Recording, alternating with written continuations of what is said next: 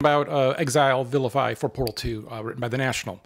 So I think you have to go back a couple steps here and first look at, Portal 1. It's an unknown game. We're working on it, and Eric and Kim discovered Jonathan Coulton, and they really want him to do the song.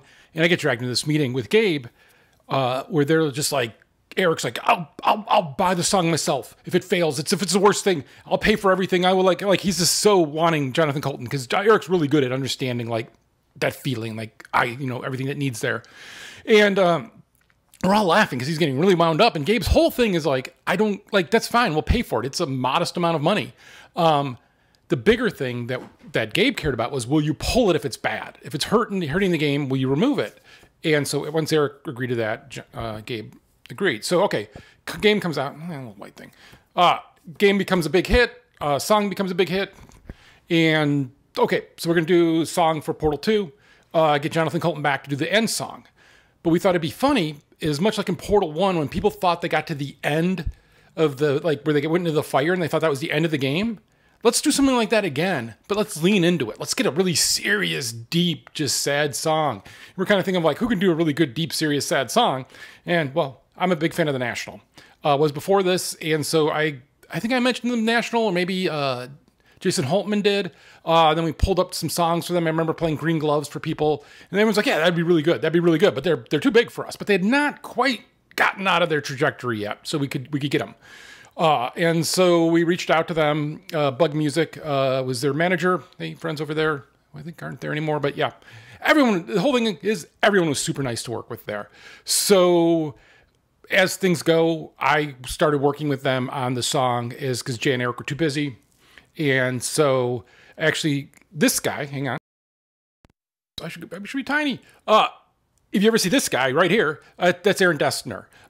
You'll see him with Taylor Swift all the time. He writes her songs or arranges them, or very connected with her now. He's a super talented artist who works with a bunch of other smaller artists as well before, but now I think he is up in the big leagues. So I don't think he get bigger than that. So he's a really, really talented guy, but also an insanely nice guy. To meet them all when they came to Seattle. If you ever watched the National movie about kind of the brother and the crazy brother, oh my God, what's the name?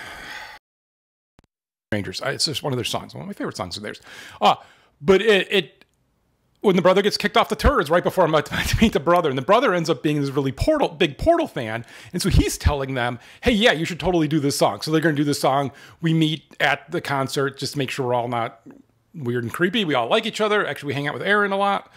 And so we're going to do it. And so then me and Aaron just start doing phone calls because they're on tour and they're writing this on tour. Now, they're very busy. This is a small thing. The brother's not even connected anymore. Like, it's kind of falling apart, except Aaron ends up being a super nice guy. He's from Cincinnati. I'm from Cleveland. So we have a little bit of connection there. And we start talking a lot about, like, our lives. I travel a lot. He travels a ton. And I remember he would just send me, like, pictures from the Grand Ole Opry backstage. And he was just, like, he was not faking being a humble guy, being amazed at where his life had taken him. And I always thought that was really cool. So we're talking back and forth on it. All right, so we get it out there. We're working with their manager as well, Bug Music. Met a bunch of people there. Again, everyone, like, they just surrounded themselves with really nice people.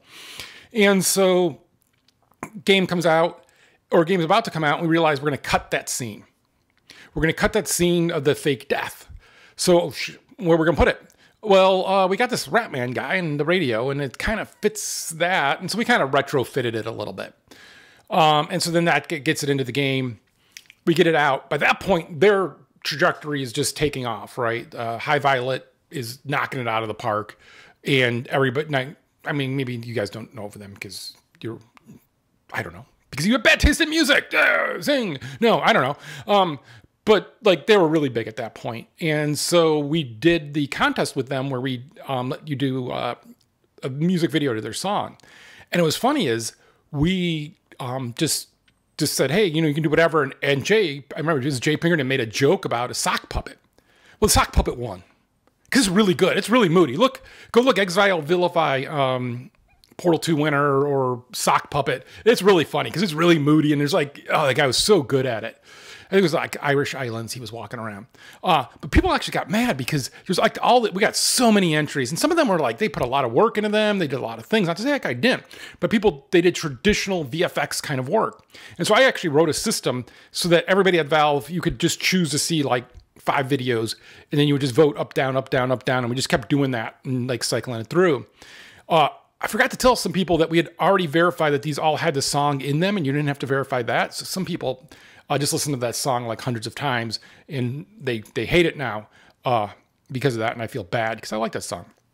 But so that's how it happened, and then we internally voted, and the Sock Puppet won, and one of the ones that had a lot of animation work done into it was number 2, and some people internally were like, man, number 2, we feel bad to like picking the Sock Puppet. And then I went to the National and I asked, I'm like, hey, which one do you guys like out of like these 3? I think the top 3.